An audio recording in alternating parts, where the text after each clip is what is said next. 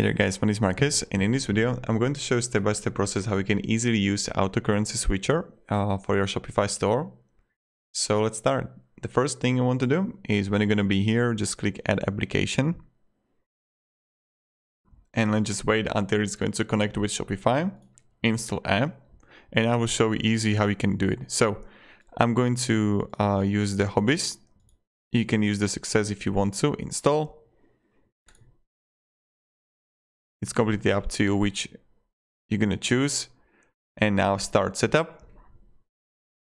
And here you just simply add currencies.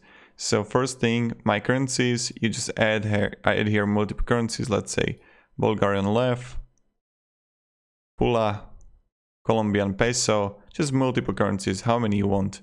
My default currency, this is going to be euro in my opinion, because I'm from Slovakia, so euro. Save and go to step 2.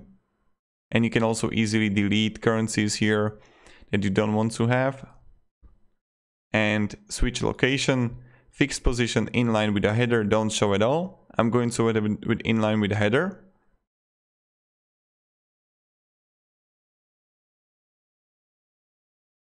And now save and go to step 3.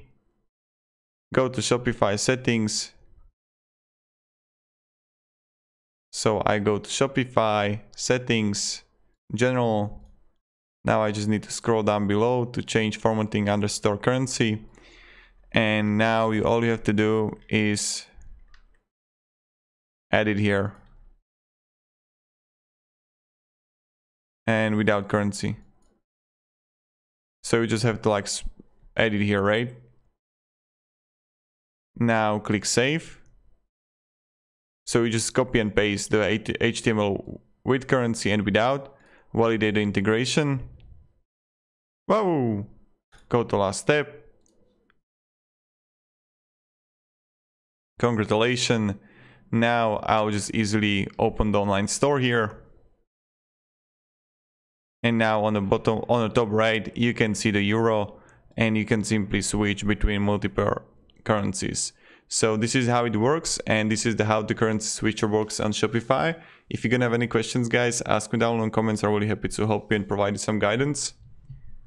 And yeah, have a great day and goodbye. See ya.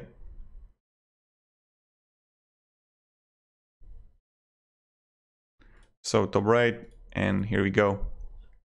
So yeah, see ya.